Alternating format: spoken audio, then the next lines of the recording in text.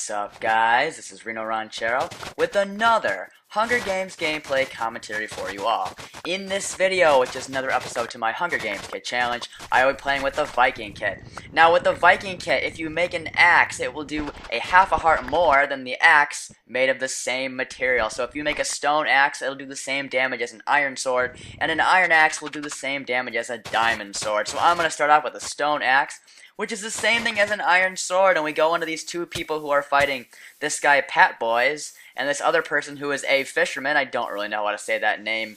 Vinicius Toledo gets killed, and then we have the sheepy guy who runs by, but I kill him in one shot. So I got sort of lucky that they were both fighting, and I just got the finishing shots with my axe. Now we have this guy, R. Waltenberg. He's trying to run away. He goes up a tree, and then this person has a piece of dirt in his hand, and he really gets a nice combo, but unfortunately dirt does not do that much damage at all. So I'm going to make some more mushroom soup and continue on with this game with my stone axe. The one thing about PvPing with an axe is you don't have the same reach, so it's a lot harder to get combos. But we get this guy, Crazy Waffle, who I combo. He dies from the fall damage. I get some soup back into my hotbar and fight this other guy in the ravine named Slick Boy, who I kill with my axe, and then I kill the dog afterwards because I am just that heartless. But anyway, I'm going to mine out this ravine here. We have some iron, a lot of iron actually exposed, which is kind of nice. I'm in the top 25. This server started with about 100 people, actually 99 if you want to be so specific. I usually don't like to be. But I'm going to start smelting this iron here, and I go through to get some coal as well. I need a little bit more iron because I want to get full iron before I leave this ravine. You'll see there's a madman nearby because I just got the little madman message in my chat. So I know I'm being stalked by someone, and here he is. It's this guy named Creek Lax. He's a madman with an iron sword, but I'm able to take him out right there. Madman can be very scary if the person is stalking you for a long time, but fortunately I was able to kill him. So you'll see I just made an iron axe because I want to have a diamond sword equivalent, and that's what that is with the Viking kit. So that is great. So I have tons of soup, full iron armor, and an iron axe. So I'm going to tower out of this ravine. You'll see that the sun is about to go down. I'm in the top 14, and I jump into this ravine, and there's this guy with no armor. His name is Kato, and he was a Beastmaster, which is a free kit right now, which does explain all the dogs everywhere. I decided to use some of his iron to make a bucket, so now I have pretty much everything I would want with iron, and I am towering out yet again. I guess I don't have an iron pickaxe, but it's not the end of the world, folks. So the feast has not been announced. In fact, we're still pretty early in this game, about the 13-minute mark. And I get this person, Emmy Girl 2000, who I hit. She backs up into a tree. I just keep swinging with my diamond sword axe, and I take Emmy Girl out, who did not have a kit. So it is a little laggy, as you guys can see, but that is alright. I'm going to the desert here. I'm trying to find the next person on my compass, which is this person named eman0326. And here he is. He has full iron armor. He tries to go with the lava at first, but then he starts hitting me with an iron sword. So I have a diamond sword, which is going to be better than what he has. But he does have a reach advantage with his sword. So do remember that. Viking does give you the offensive ability, but it's not always the best for PvP. But you can try to get combos. It is pretty difficult, but you can still try, obviously. Here I have to refill. He looks like he is refilling too.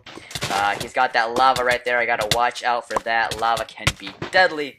And we're just gonna continue to fight back and forth, me and E-Man here in the top 6.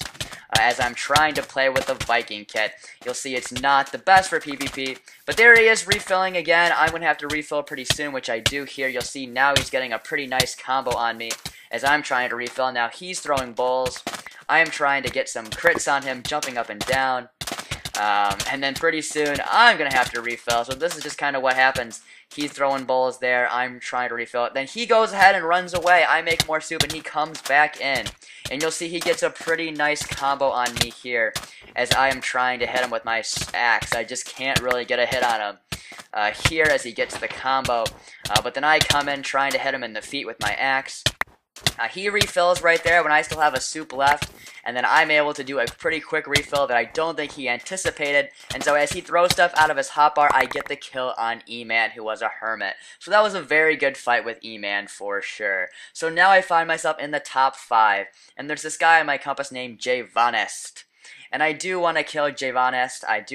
I do want to kill him, obviously. I don't know how to speak English sometimes. I just made a shovel right there. I wanted to get some snowballs, because you just never know. And I start digging down to J. Von S, but then the feast gets announced, so I decide to go back to the feast.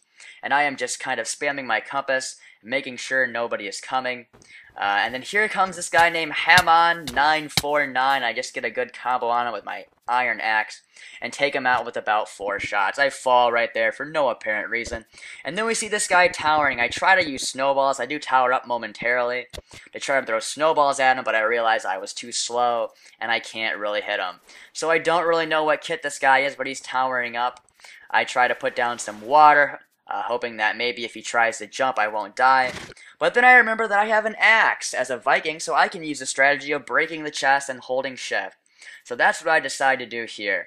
I go in holding shift and I start to break chests. Well, first I get soup out of my inventory, but as I'm breaking chests, he decides to jump down, but he has no armor at all, and I take him out right there. So he was a surprise stomper, but luckily he was not able to stomp me. So just for the fun of it, I decide to break all the chests. I sort of go through everything, trying to get ender pearls, lava buckets, and then everything else I just decide to burn. But what do I forget to grab? A bow. For some reason, I always do that. I always throw away the bows, but I get the arrows. It's just something I do. I don't know why. So I guess I don't have a bow, but that is alright, because we have 2 more people in this game besides me. And the guy, Javonest, is the guy I was digging down before. I actually dig down the exact same way I dug down earlier, and you'll see I'm all the way down to level 12. There is lapis lazuli and redstone down here, which is a great thing to mine. And as I'm digging through, he breaks a block, so I jump down. He has tons of dogs in a small area, and I'm just sort of swinging my axe crazily, and I kill him, and then I, sort of kill his dog too. He was making bricks, so that is pretty funny, guys. I should have took the bricks, but I decided not to take them. So now there is 1 more person in this game, Martieni5, and I am going through with my iron axe, trying to track this last guy, and it seems that he is pretty much on the other side of the world. I was in the positive, and now I'm just making my way here. But look what I find, a mini feast, and look how lucky I am. 3 diamonds inside that chest, and you guys know what that means. I can make a diamond axe.